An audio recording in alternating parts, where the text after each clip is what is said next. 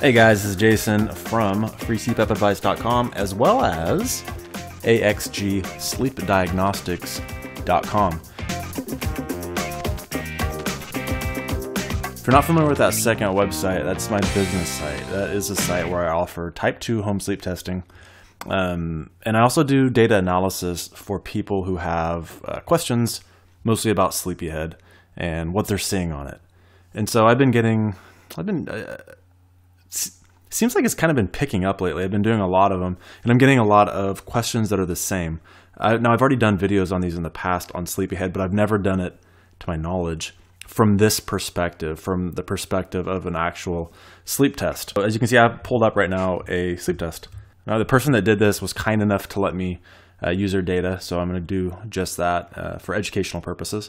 All right, so what you're seeing on the screen, we have body position, left eye, right eye, chin EMG. This is frontal lobe, another frontal lobe. It's redundancy, so I can have two signals in case one cuts out. M1 and M2, these are actually reference signals, but I actually use them because they're closer to the occipital channels, which are usually used for sleep onset. It's not perfect, but it's better than not having any EEG at all. And the frontal are actually pretty good, as you'll see. We have snoring, snore microphone. P-flow is a P-TAF, pressure transducer and thermistor. We also have thoracic, which is the belt that's up by your boobs. We also have the abdominal belt and then the effort sum. That's supposed to be a combination of the two of them. Then we have EKG, so heart rate, and SpO2 is at the bottom. It doesn't really show up great because it's a little green color. Let me see if I can change it. I don't want to change it. Forget it. All right, there are some things that were kind of interesting on this study that I really wanted to use because they're such great examples for SleepyHead and the questions that I get on there very often. So let's start very slowly and say, one, this person, I get a question a lot, hey, do people that have sleep studies always get diagnosed with sleep apnea? The answer is no. This person right here, I can't say anything other than they are a person. They had a lot of red flags for having sleep apnea, but after having just scored it, they're well below the AHI threshold. I believe it's probably just ballpark going to be 0.1 for an AHI. I believe I scored one event, and I scored maybe a handful of respiratory effort related arousals. We'll get to those soon. I don't even think I scored more than 10. So this person definitely is not going to be diagnosed with sleep apnea from my experience with physicians and what the criteria they usually use. I'm not a doctor. I'm going to take this time real quick just to say thank you to my Patreon supporters. You guys are fantastic. I want to do a shout out to all of you, every single one of you at the end of the video. But for right now, Robert DeCarly, thank you and thanks, buddy. Dr. John Vanderlaan, thank you and thanks, buddy. And Steve Bradshaw, thank you and thanks, buddy, for being part of that $20 tier of donations. Also, all the PayPal requests, totally appreciate you guys too. You guys really make this easy because my wife doesn't bitch at me. So, okay, from the perspective of SleepyHead, this right here, I'm going to show you exactly what you see. So look, we have all this data here, right? And with SleepyHead, this is what we see. Wow, that's impressive. Oh, actually, you know what? I screwed up because you don't even see the SpO2. This is what you see with SleepyHead. Typically, I mean, this is a 30-second view.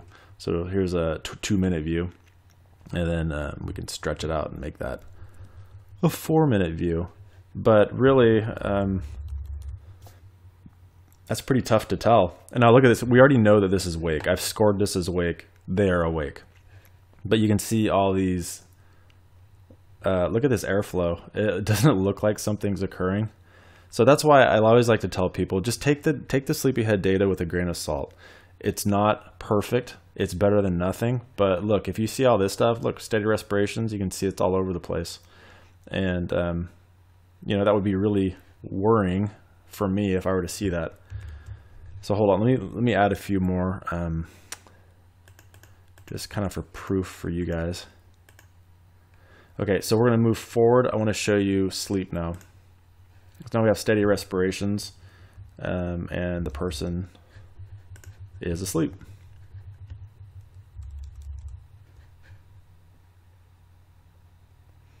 Okay, so not all, well, that's all I want to tackle for right now for that aspect of it. Let me go ahead and add all those channels back real quick because we don't have to live like savages. All right, so kind of consider this a plug for AXG sleep diagnostics and the home sleep testing. We are massively accurate. This is pretty much exactly what you're going to see for like an in-lab study, with the exception of some creepy dude watching you the entire night. It really does not get any better than being tested in your own home. Okay, so here's some points that I really want to share with you guys. And that is mostly differentiating things that are being seen during sleep. I'm going to do an actual, a much more in-depth scoring, like actually show you as I'm scoring a study. It's a little more severe, and I think that would be beneficial for some people. But for right now, I'm just going over the airflow. Okay, so if you see your airflow just moving steadily along, absolutely nothing happening, nothing happening, nothing happening, and then you see a sudden spike here in your airflow. Remember, all you're seeing is this P flow line. But look at this. You can still have an arousal here without actually having something respiratory related causing the arousal. Remember, it's okay to wake up. It's okay. It doesn't mean you're dying. It doesn't mean there's a problem with you. People wake up. It's not a big deal. But here's the important thing. Whenever you see one of these quick spikes with nothing preceding it really, and remember, you could just be awake during that period as we saw before. But if you see a period that is very flat like this, everything looks hunky-dory, you see a spike. So I say, people, this is sometimes just a quick arousal. There might be a position change. Actually, let's go ahead and check that out. Let's see, is there a position change? Because we can actually see that with this. Okay, there's not a position change. They're on their back the entire time. But you can see that when you take this big inhale right here, it's going to kill the respiratory drive for just a little bit. Now, this is what I always talk about with a post-arousal central apnea. It's not a real central apnea. These aren't counted except on the AASM interreliability score. That's dumb, and no one actually scores that. It's super stupid. My medical director, my neurologist, pulmonologist, all of them agree, please don't count these because that's just ridiculous. You can see there's no arousal. There's no desaturation. It's caused by this. Just leave it alone. Don't give people central apneas that don't have them. Okay, so you hopefully understand that. This knocks out your respiratory drive. You're breathing very fast. You hyperventilate. That blows off all the CO2. CO2 is what triggers you to breathe. So during this period, CO2 is building up, and then it finally kicks in and says, hey, dude, you need to breathe. And then you start breathing. That's how that relationship works. And you're going to see through this that there's several of these. It's very normal. You'll see them after actual real events too. So I'm going to go ahead and cruise through here. Okay, here's another one. So again, arousal for no apparent reason, just waking up. And you can see that what appears to be a central apnea right after that. Again, you see there's no arousal after it. Sure, there might be a little desaturation, but not a big deal. That's just your respiratory system getting back on track and getting that CO2-O2 balance stabilized again, which it does right here. Now, some people take a little bit longer to do that. And a lot of people, when you have your, if you have a ResMed machine, your EPR, your expiratory pressure relief, or if you're using a Philips Respironics machine, it is A-Flex or C-Flex. When you have that on, that really seems to slow the stabilization, getting back to this stable breathing. It's almost like it makes it a little bit drunk. It takes it a while to get back into it, to get that balance back. So that's why I always suggest people turn that off, especially people that are susceptible to it. This person doesn't appear to be susceptible to it. You might see this trail on for another 1.5 minutes or 2 minutes. I spoke with a gentleman over the phone and seemed a little bit more susceptible to it. So that was part of the plan, is turning the CPAP, the EPR off. Now, in this one, this person, you have to know that they're not on CPAP right now. This is just a regular diagnostic test. All right, now here we have a respiratory effort related arousal. Kind of looks like all the other ones, doesn't it? Except you can see here, it's a little higher. Actually, you know what? Let me back up. No, let's not back up. Let's stay exactly where we are. So you can see respiratory is a little higher here. It decreases when it builds. We can see in the belt it builds also. You don't have that luxury with SleepyHead. Then you see an arousal. So there's also 2% desaturation. We call this a respiratory effort related arousal because there's an arousal and it was caused by a respiratory effort. And again, what appears to be a central apnea after it. It's not counted, as we already described. It's not counted because it occurs after this arousal. If there's an arousal here, I would have to count it. Just the arousal, but we're not. See, I just want to show you how very common these are. Cruising along, deep inhale, deep sigh. Imagine yourself doing this during the day. If you take a deep breath, go ahead and do it right now. Just you don't really have the desire to breathe right after that. And that's exactly what's happening in this period here. You just kind of blow off all that CO2. You don't really have a desire to breathe. And here's another example of that. There's plenty of these, and that's why I just want to really hit this home. Central apneas seem to be the biggest question people have on SleepyHead. I mean, number one question is, why am I having all these centrals? Well, you're having all these what appear to be centrals because you're normal. And just because you see these, it doesn't mean it's a bad thing to have a spike. People take deep breaths in the middle of the night. It happens after non-events and it happens after real events. Okay, I wanted to get to Rem breathing because there was a nice example of it in here. So very nice. Look at these nice crisp eye movements. We can tell this person is in REM sleep.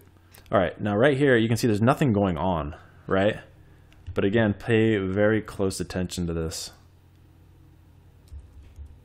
Check out that airflow. Does that look like crap to you? That is garbage. But for REM sleep, that is very, very normal. You will see that kind of erratic breathing in it. You will see little desaturations of 1 to 2%. It's not a big deal. You can see there's no arousals occurring.